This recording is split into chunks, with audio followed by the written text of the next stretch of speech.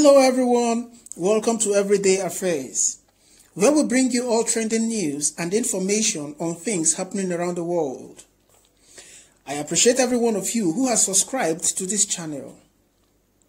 However, if you're yet to subscribe, kindly click on the subscribe button on the right hand side of your screen, written in red, subscribe, and also hit the bell icon by its side so that you can get notification whenever a new story is published.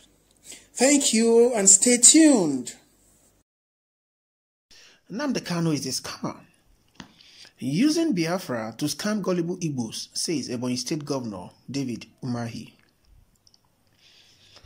The governor of Ebonyi State, David Umahi, has described the leader of the indigenous people of Biafra, IPOB, Nnamdi Kanu, as the greatest scammer in Igbo land.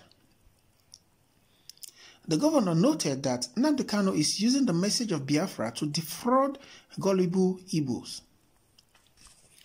Our people are being deceived to spend huge amounts of money to finance what they know nothing about, while Nnamdi Kanu spent it on his personal issues. David Umahi said that the IPOB leader uses cheap lies and blackmails against his government on social media to gain the empathy from some Igbos, asking the public to disregard such information.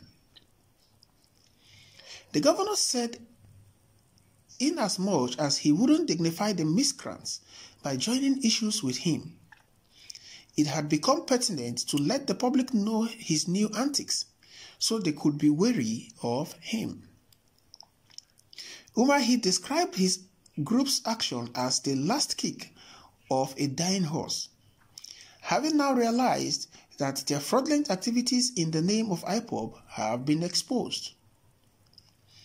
Nnamdi Kanu is being used to destabilize Igbo by deceiving people into believing that he can give them Biafra. Today, Kanu is using the same deceit to cause confusion in the Igbo land, not considering their adverse effects. Alright, viewers and listeners, you've heard the news story. Governor David Umahi of Ebonyi State, who has been very, very vocal recently, has come out again to accuse Nnamdi Kanu as a scammer, saying that Nnamdi Kanu is using Biafra to scam gullible Igbos of their hard-earned resources. What are your take on this particular issue? Is it true that this is what is happening? Is it true? Is what the governor has accused Nnamdi Kanu of true? The governor said Nnamdi Kanu cannot give the Igbos Biafra, but he's using that to collect huge money from Igbos, deceiving them into believing that he will be able to give them Biafra, and he's spending the money on his personal issues. These are two top men who have resources with them. Now, who do we believe, and who has the correct fact? Biafra, we know, has been the Biafra agitation we know has been on for quite some time. And it recently took a new dimension when Nnamdi Kanu took over the reins of affairs during the Buhari administration. You know, raising the issues of marginalization of the Igbos and making the Igbos to demand their own nation called Biafra.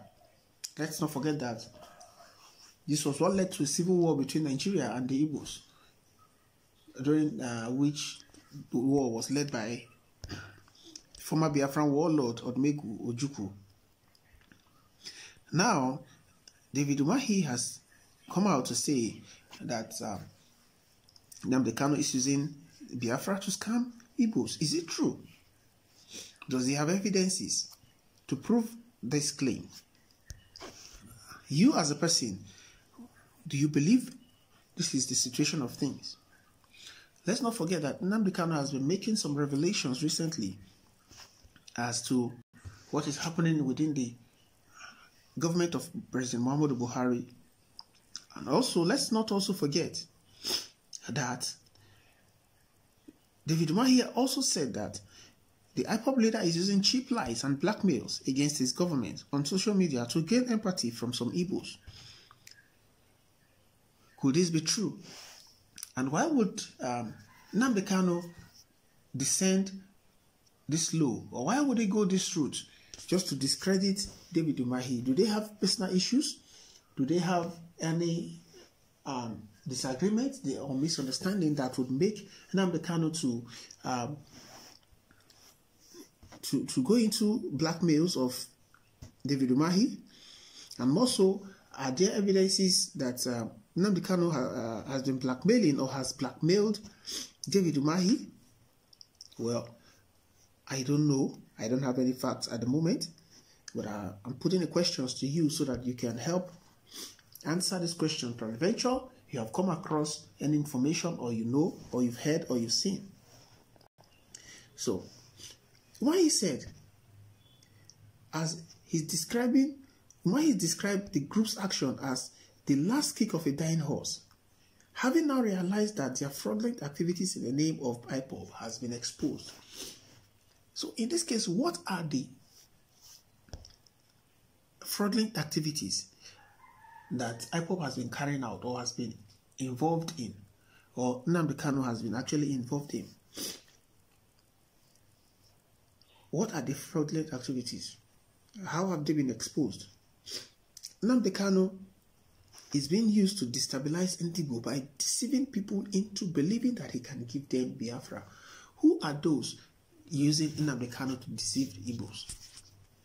Because these are huge allegations, these are huge words, that would need evidences to corroborate, that would need evidences to also prove that this is not the situation, or this is what is actually happening. We all know that Nnamdi Kanu has issues with the federal government. We also know that Nnamdi Kanu has been abroad. We also know that Nnamdi Kanu, through his Facebook broadcast, has been making revelations, has been saying a lot of things, exposing a lot of issues with the government of Nigeria and some other foreign government. But does that mean that Nnamdi Kanu has been blackmailing the Igbos? So in what way has he been, or ways has he been deceiving the Igbos? And who are the people behind Nnamdi Kanu? Who are the people using him? Who are the people giving him money or supporting him? Based on the claims of the Ebonyi State Governor, David Umahi. These are issues that needs to be addressed. These are issues that needs to be nipped into the bud so that the public can have a clear understanding of what is actually going on. Let's also not forget that Nnamdi Kanu, who is now the head of the Biafran people, or who is now called the Biafran leader, is also